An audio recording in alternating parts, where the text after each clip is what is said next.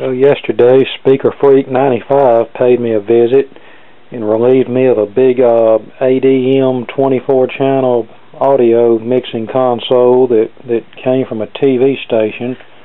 I had originally picked it up with plans of using it in my little Part 15 AM station, but the thing was about 5 feet long, and so that's a little bit overkill, so better to pass it along to someone who can use it. So he came and picked it up yesterday along with some more goodies I had for him, and he brought me some things. So let's see what all he brought me. First we have a B&K 465 Crt Tester and Rejuvenator. I think this one was made in either 69 or 70, but they made these for several years. This will test the older black and white and color CRTs. And he told me he had a box of adapters for this thing that would test more tubes that he would ship me. Kind of brings back memories for me because the first CRT tester I ever owned was back around 1990 or so, and it was this particular model given to me by a TV shop that no longer used it. And I used it until I found a newer tester with a more gentle rejuvenate function. Yeah, the rejuvenate function on this one is kind of crude, and you have to be very careful when using it, but it's good for testing the older black and white and color picture tubes. Next we have a Simpson 260 analog multimeter. This is pretty much the standard as far as analog meters go. And we used these when I took electronics in high school and college.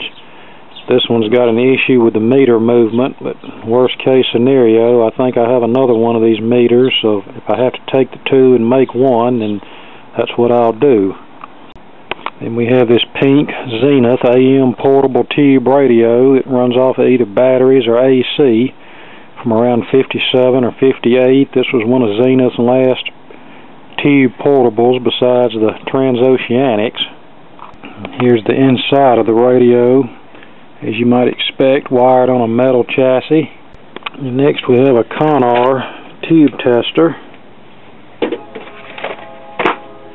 model 224. This is just a standard emission tube tester that was offered by NRI, National Radio Institute. This particular model was made in '74 according to date codes I found inside. And this will pretty much test any tube from the old prong tubes of the 20s all the way on up to Compactron TV tubes of the 1970s. I think he said he found this in a pile of garbage close to his house.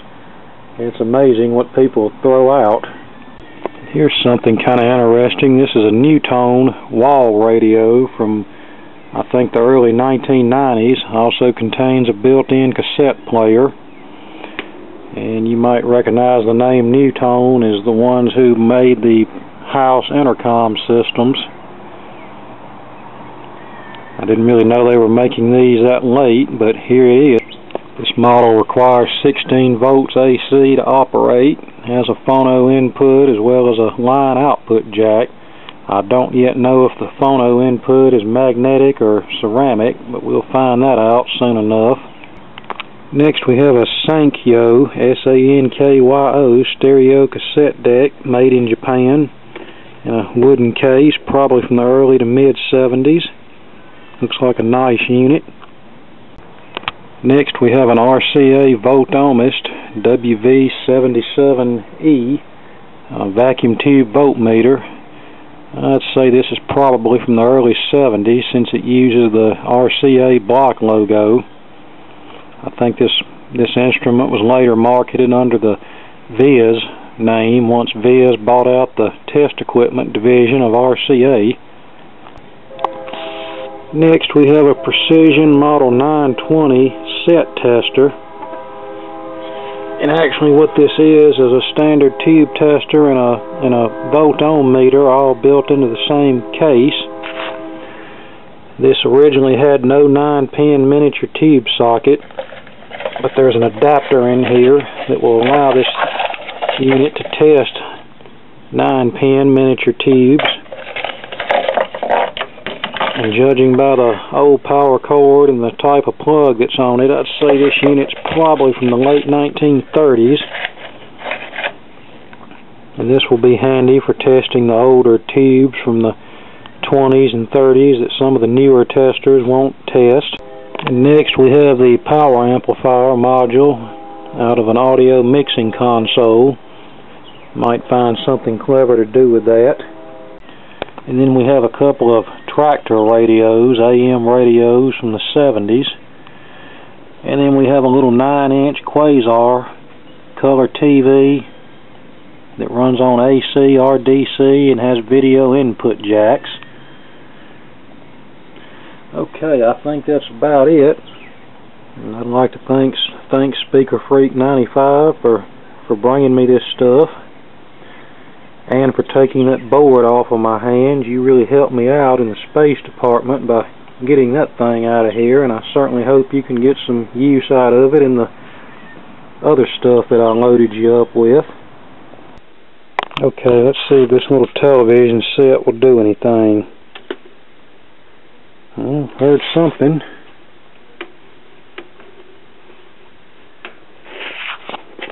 Well, we have a raster. Ah, yes. Yeah, I bet that would work just fine if we connected a converter to it.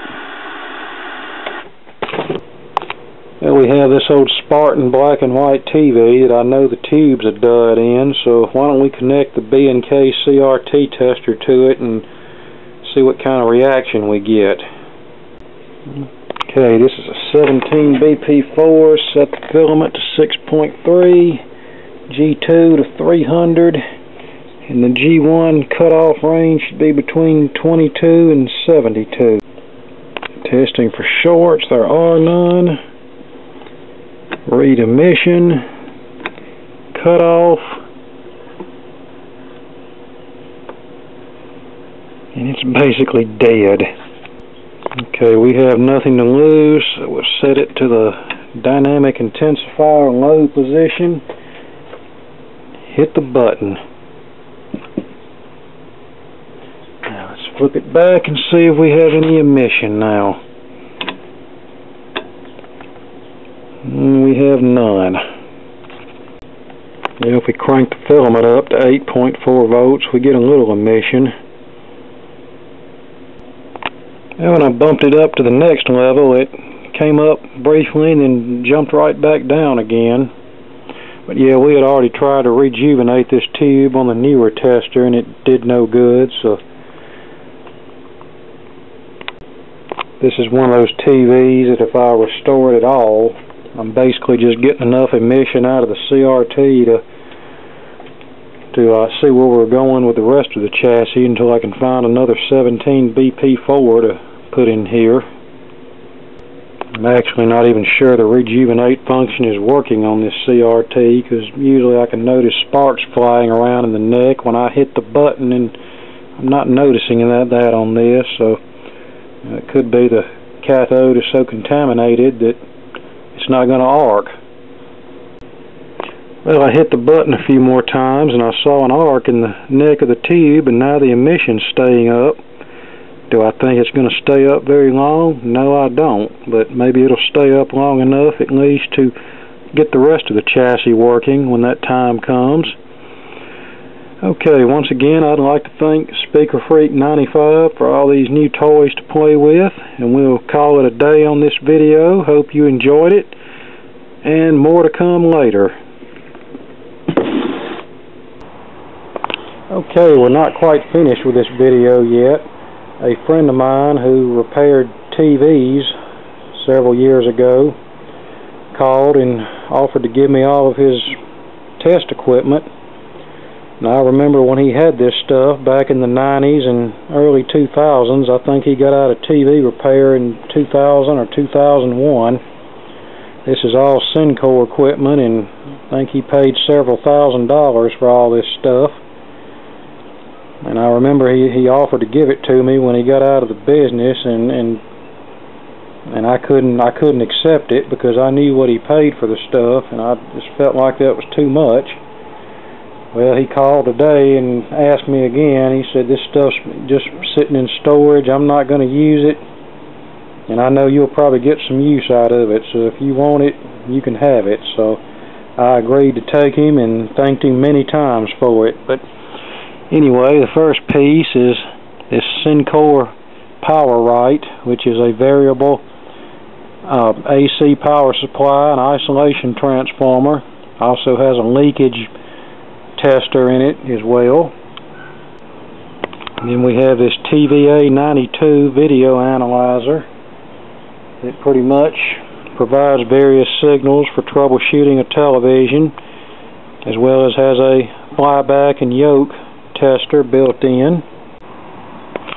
And then we have another universal video analyzer that also provides RF output, IF output, audio signals, various color patterns, has ringing test for flybacks and yokes, also provides drive signals for vertical and sweep circuits. It even has a tube horizontal drive setting, so that will come in handy when working on these vintage sets that I work on. And then we have this 80 megahertz waveform analyzer, aka oscilloscope. It has a digital readout on it for frequency and voltage. I'll probably put this unit in place of my B&K oscilloscope that I currently use. And he also gave me a pile of manuals and stuff that go with this equipment, as well as a box of probes and other parts. Yeah, I think I can put this stuff to good use, and it's very much appreciated.